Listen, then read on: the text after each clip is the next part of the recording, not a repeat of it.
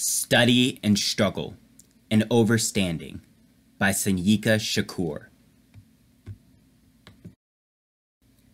Across the expanse of a couple of decades, we've seen the political consciousness of prisoners grow in proportion with their overstanding of what it actually means to be a prisoner in America, but also as nationals of captive nations held in partial paralysis by U.S. imperialism. Prisoners have slowly begun to take an objective view of the matrix of U.S. colonialism from a dialectical perspective that informs us that the settler government holds, dominates, and exploits both external and internal colonies, and that the old facade of disadvantaged minorities is giving way to the stark reality of submerged nations here under the blurry veneer of a so-called United States. This developing consciousness springs from a revolutionary nationalist understanding of social development. Informed by even the most rudimentary application of dialectical materialism, one is easily drawn to the reality of New Africa, Aztlan, Puerto Rico, Hawaii, Alaska, and the indigenous peoples being submerged and colonized, whole nations existing under the false patina of Americanism. The greater our understanding of this reality, the less we are believing in, or relying on, the old, obviously false social construct of race to define ourselves and other oppressed people. Color or race, as a binary term to describe the shallow differences between humans, having no scientific basis in reality, is not deep enough, not sound or reasonable enough, overstanding to explain, confront, and resolve our problems. It's been said that the color of freedom in America is green. This tells us something about the false construct of race, no? It hints at the fact that under the rubble of race is bedrock, and that bedrock, that solid foundation, is economics, is capitalism. We can't even discuss, or we shouldn't even discuss, racism without mentioning and combining it with capitalism. For capitalism built a social construct of race around itself as a motto, a defense and justification for prolonged activity. Capitalism, the material manifestation, race is the shadow, or immaterial reality of what casts it as a consequence of the original form. It's not that it's wholly unreal. We can see it, the shadow, I mean. We can even feel it, but it is but a reflection. We'll exhaust ourselves to the point of madness trying to combat it alone without applying the destructive force to the material thing that it reflects. To be anti-racist is to be anti-capitalist. We become anti-racist by not using binary terms constructed to promote and sustain race. Any attempt to destroy racism without an explicit link to the struggle against capitalism ultimately serves only to reinforce racist ideology and to shield capitalism from attack. On the other hand, an attempt to combat capitalism without an explicit link to anti-racist discourse and struggle allows capitalism to use the belief in race held by oppressed peoples and appeal to the racism of citizens of the oppressive state, thus undermining all revolutionary initiative. This combat also requires that we begin to delink ourselves from the use of language that reinforces and reproduces racial ideology, e.g., the terms white and black in reference to the identity of peoples. In our developing consciousness, which is necessarily New African, revolutionary, and nationalist, we are needing new tools, new language, new ideas, means, and ways to rebuild ourselves into a coherent whole for movement and struggle. We are talking about cadre development. This will come about only through arduous study and struggle. See, here's the basic thing. If you are calling yourself a New African, then you're at once saying that you are not an American of any stripe. You are rejecting the reactionary colonial identity placed arbitrarily on you by the enemy culture. You are implying that you are a citizen of the Republic of New Afrika. Further, this means that you understand that a New African nation exists and has existed in North America at least since 1660. Now, nation here is not to be confused with a state or government.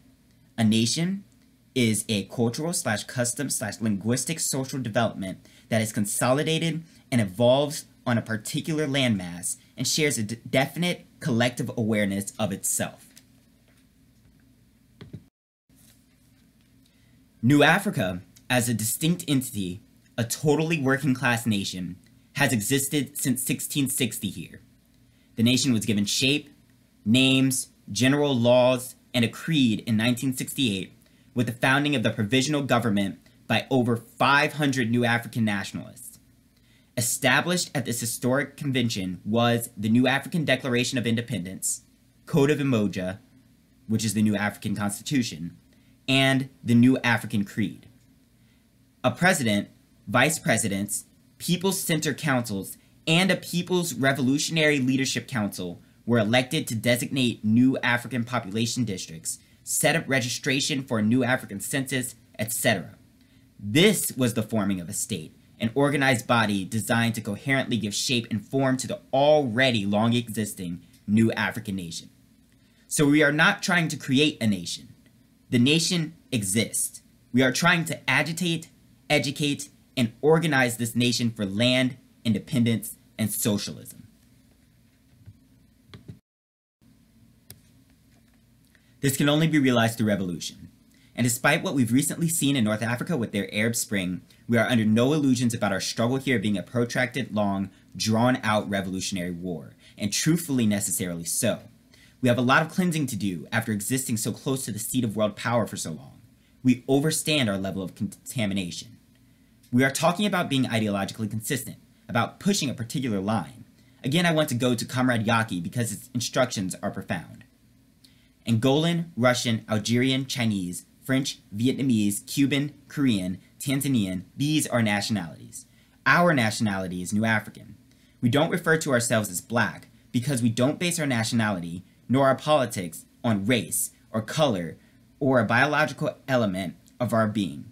Social factors are the primary determinations of our national identity and our politics. The same reason we don't call ourselves black is also why we don't call ourselves African American or Negro, colored, etc. These are chains which tie us to the plantation, to the colonial system. These are terms that substantiate, promote, and sustain the colonial mentality and thus our oppression. Again, Comrade Yaki's words instruct. The native, the Negro, the colored, the black, and the African American have no identity apart from that given to them by the colonizer. That is, not unless they resist colonialism, which entails, 1, their maintenance of an identity that is separate and distinct from that of the colonizer. 2, they begin to develop a new identity through the process of decolonization. Though having remained separate and distinct, colonized people aren't who they were prior to colonization, and they can't return to the past. Colonization has arrested their independent development, distorted who they are, and now they must become a new people during the process by which they regain their independence. Let's go a bit into this.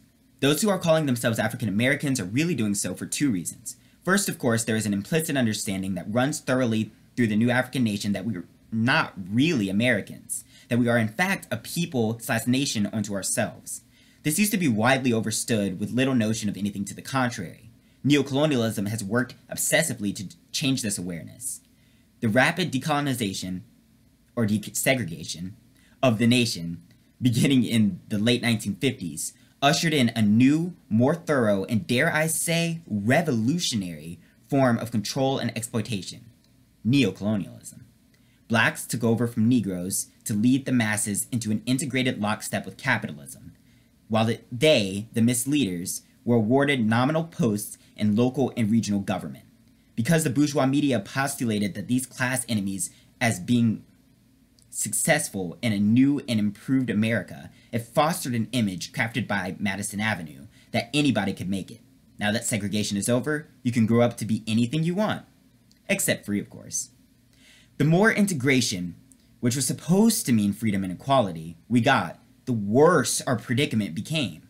The more bourgeois freedom and equality we struggled to obtain, the more critical our existence became, the stronger the black bourgeoisie got, compounded 100 times by the U.S. ruling class. The stronger the black bourgeoisie became, the more our revolutionary leadership was attacked, assassinated, imprisoned, or exiled. The more this became so, the worse the hoods got. The worse the hoods got, the more street orgs began to proliferate. More dope, more guns, more pigs, more prisons. This is what the losing of a sense of self brings. Integration is neo-colonialism, and it's reactionary nationalism. But it would be unfair to say it's not progress. It is progress. It's just not progress in our interest. We are moving forward, but it is towards our annihilation. The black bourgeoisie worked in tandem with its masters to keep the chains on New Africa.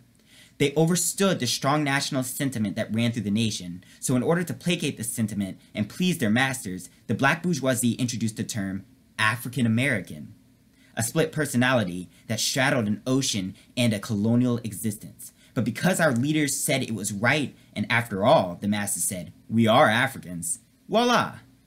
This, of course, is not scientific or a reflection of any true reality. It is a term used to maintain a colonial relationship with New Africa, now being run by remote control through the antics and colorful animation of the African American bourgeoisie. You see them in Congressional Black Caucus, the higher echelons of Prince Hall Masons, in the persons of Oprah, Jesse, Al Sharpton, Robert Johnson, etc. They've been appointed by the U.S. ruling class to lead the masses into a neo-colonial marriage with America. The African American bourgeoisie is conjoined face to ass with the U.S. ruling class, and no surgery short of protracted people's war will loosen them and free us. The masses, by and large, are innocently confused. They can be redeemed. It is our job as cadres to do that. Which is why it is so important to study and struggle, to build up your revolutionary ideological, philosophical, and theoretical understanding so as to be able to distinguish the real from the false, the righteous from the reactionary. Our vision must be emphasized in opposition to the imperialist and neo-colonialist perspectives. Our vision demands that we stress the need to establish New African state power as the prerequisite for the long-term resolution of colonial violence, bad housing, miseducation, poor health, no jobs, etc. At present, the orientation underlying mass struggle is primarily neo-colonialist. We ask the U.S. government to do things for us. Our struggle is against the U.S. government to secure the power to prevent it from doing things to us, and so that we can do things for ourselves under our own government. Each issue that the masses struggle around must be infused by the people's vanguard with the idea that none of our problems can be solved until we achieve national independence. In closing then, I'd like to simply emphasize the need to study and struggle. Study revolutionary nationalism and struggle around the issues that are affecting us. It's a beautiful thing to see more prisoners becoming conscious of themselves as New Africans. This too is a prerequisite to getting free. Change your mind and you can change your conditions. Overstanding and appreciating the reality of one's situation gives one a greater sense of appreciation for other oppressed nationals in the same or similar predicaments. I'm going to fall out with a quote by Comrade Yaki that pretty much sums it all up. Anyone claiming to attack racism while claiming that racism is the only thing wrong with the system is either terribly confused or an outright enemy of the people and their interests. If we truly want to get rid of racism, we have to overthrow capitalism first. With the last words on my lips, I am a revolutionary. And you're going to have to keep on saying that. You're going to have to say that I am a proletarian. I am the people. I'm not the big.